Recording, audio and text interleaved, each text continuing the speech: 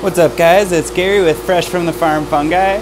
I'm here in Denver, Colorado, and we've got our week 9 update of our Cordyceps project.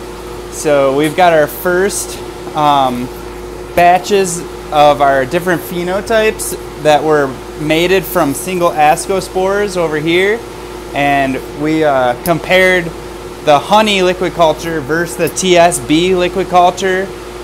There's some exciting updates with that. You can see, this is the honey solution on the left and the same TSB solution on the right for all these different phenotypes.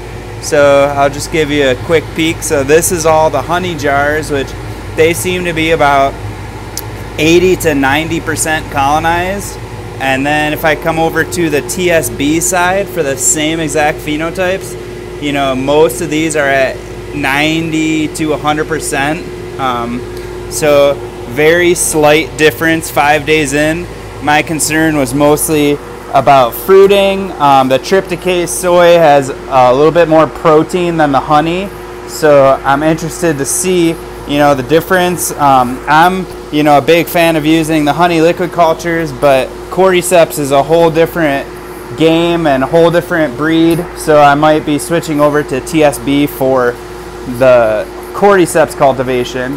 And then we've got some different jars that we tried out, and it looks like this flat cylinder jar seems to be colonizing pretty well.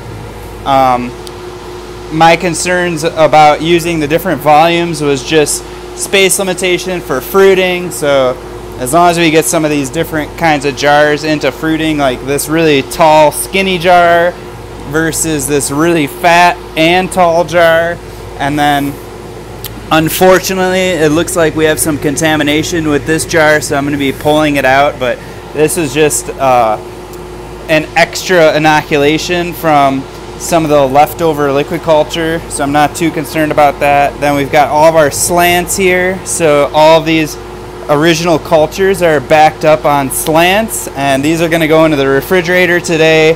I'm going to parafilm them and store them so that when we find our best fruiting strain, I can go straight from the slants back into liquid cultures and ramp up that production. So we've also got a couple of our tubs, and these were both inoculated from inside the bag and then distributed over the tub, and it looks like we've got about 80 to 90% colonization. I'll keep you guys posted on these. I'm really excited to get these tubs into the fruiting tents, and also probably about either Friday or Saturday these jars are going to go into fruiting too, so I'll keep you guys posted on that. It's kind of a quick update today.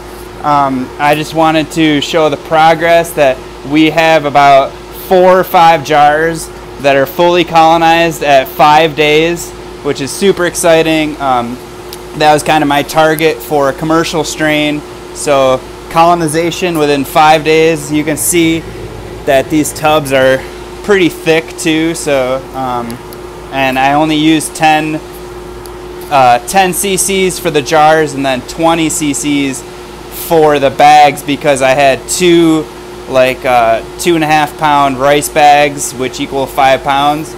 So I'll keep you guys posted on everything, and once we get some fruits, we'll be posting these cultures up on our Etsy, Fresh Fungi. So give us a thumbs up if you enjoy this content. Share these videos if you think anyone else will find it useful. Comment below if you have any questions. Feel free to email. I'm going to be open to trades, especially this winter. I'm going to be ramping up my breeding projects.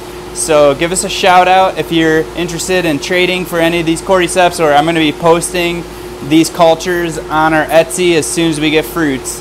Alright guys, thanks again for watching, and until next time, much love.